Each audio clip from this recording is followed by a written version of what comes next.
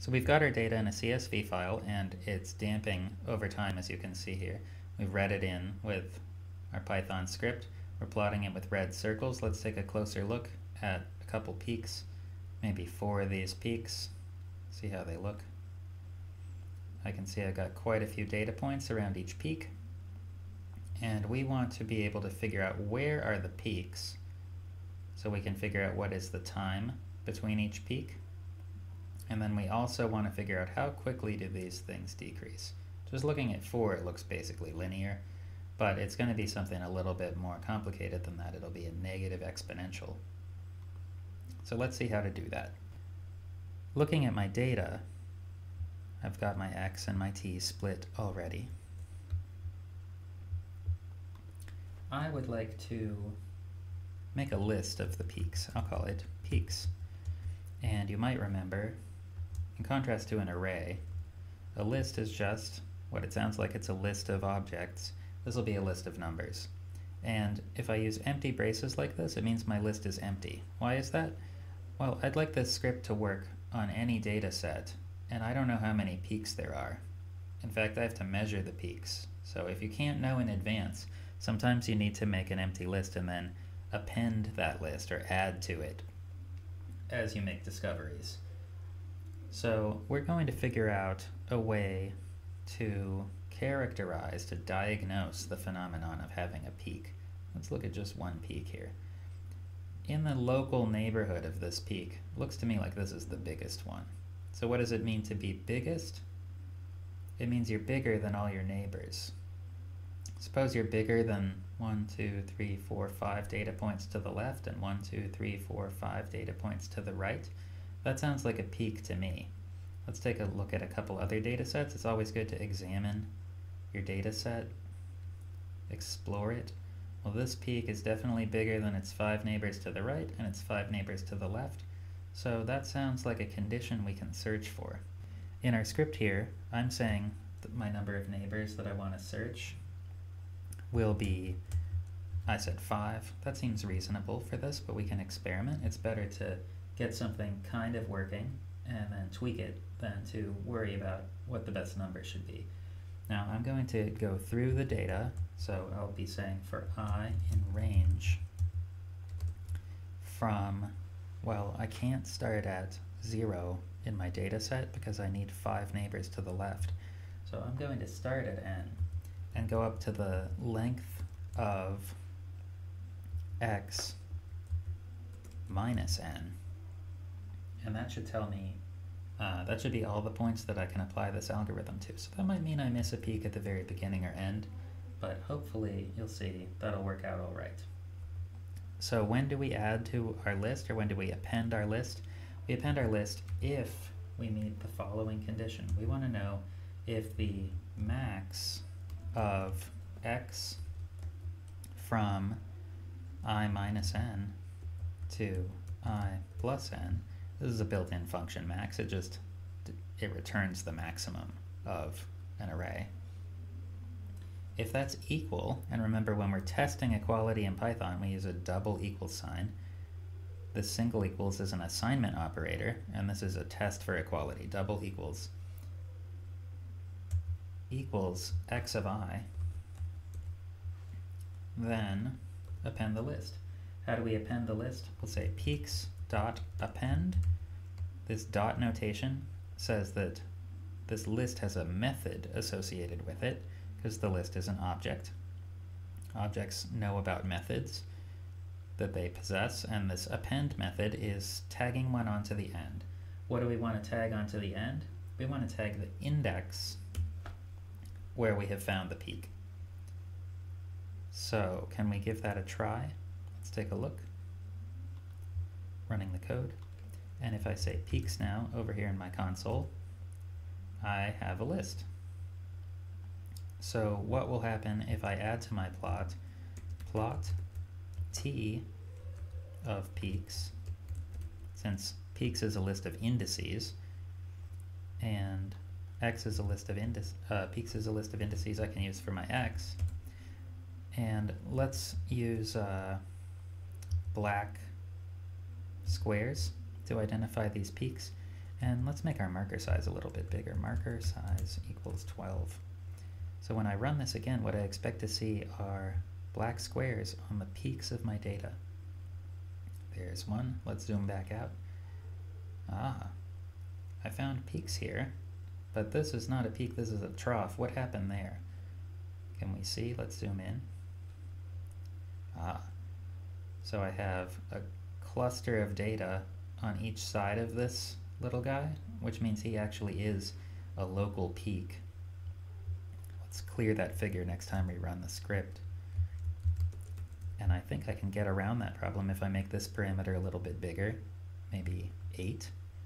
This is the kind of tweaking you have to do in data science sometimes to make your algorithm a little bit sharper. That did it. So now I'm finding only positive peaks. And I'd like to see how quickly those peaks decay. So I need to find an equation that will fit just those. Because remember, if we go back to our Desmos, we're looking for, let's turn down the damping a little bit. We're looking for several things. We already know how to find omega, and we're looking for a way to find this damping coefficient B. And it's going to be just, let's plot that function too and see what it is. When we're finding that damping coefficient, it's going to be the shape of this function up here. And can we see what that function is? Well, we can say y equals a exp of minus bx. Just take out the cosine part, and look, that fits right on the peaks. So we're looking for the value of b that makes that go through the peaks. Just out of curiosity, what would happen if I had y equals negative a exp of bx? What do you think it'll be? That's right, that fits on the bottom here. So we have an envelope going along the top and bottom that modulates the size of this. This amplitude modulation is what we're talking about with AM radio, although we don't just decay it, we encode the shape of a voice signal in an envelope that can decay and grow over time. Going back to our code, we want to take these data, t of peaks and x of peaks, and we want to fit them. I don't know how to fit decaying data, exponentially decaying data, but there is a tool I can use in Python to fit linear data. So suppose I have data that looks like y equals e to the minus bx. Is there a way to undo this e to the business? There is. I can take the log of y, and then the log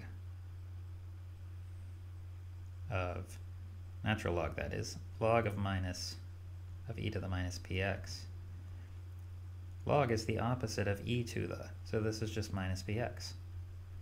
So the log of y is equal to minus bx. This is a lot better because this is a linear function, and I have some idea how to fit polynomials. In fact, there's a built-in function. You might be wondering, how is it this guy knows all these built-in functions, and how long would it take me to find them? Well, that is where Google is your friend. When you want to fit data, you can just Google, how do I fit linear data? How do I fit exponential data in Python? And there you can learn a lot. I'm just passing on things that I have found. So we know when we're looking for a linear function, it looks like y equals mx plus b. I'm sure that you all remember that. Where m is the slope and b is the y-intercept. So if we're graphing the data here, we got the slope, which we know is going to be a negative number in our case, and then the y-intercept where it hits the axis. So we're basically transforming our negative exponential here into a linear function by taking its log. So I have a function called polyfit,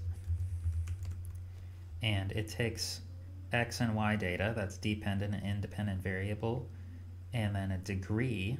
In this case, we're looking for a linear function, so my degree is going to be 1. I could also fit quadratics if I made this 2.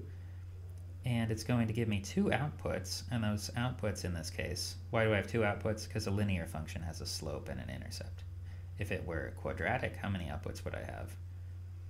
You know, you'd have y equals ax squared plus bx plus c, so we would have 3 outputs.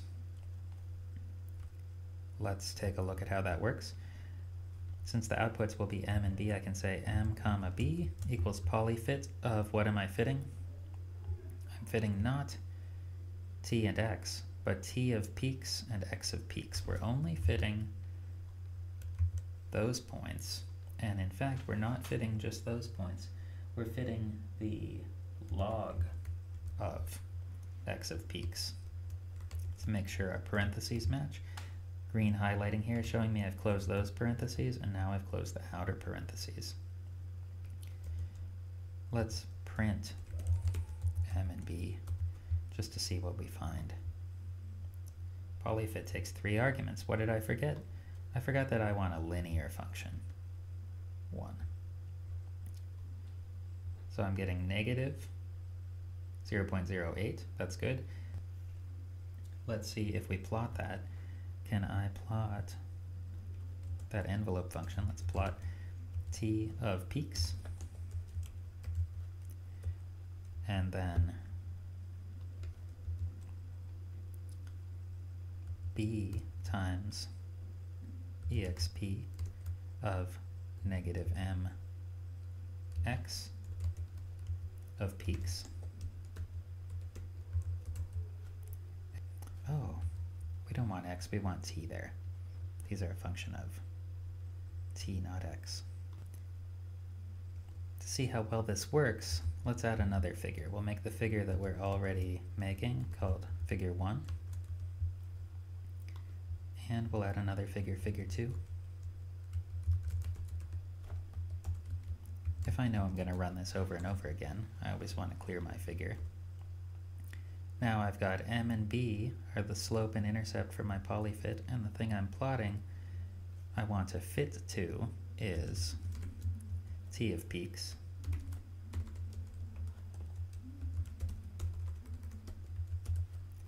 and the log in Python means natural log. The log of x of peaks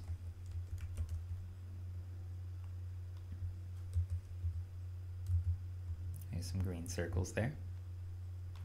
Let's watch those. I see that I have basically a negative linear function, which is what we wanted, and here I have some decay off of the linear trend, so that's looking not quite right, which is probably because when our data's amplitude gets smaller, the influence of noise is going to be a bigger part of the signal. Part of the, not the signal, but part of the data set. But here, this looks quite linear. Let's see how our fit looks. The fit is going to be plot t. It's still going to be the same t of peaks.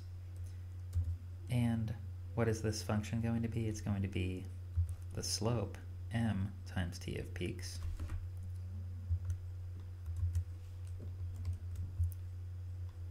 plus b. So that's a y equals m x plus b. And t is our horizontal axis variable, the independent variable. So this should give us a linear fit. Let's use a blue line to fit that. Take a look. Not at that graph, the other graph. And there's our linear fit, which looks pretty good.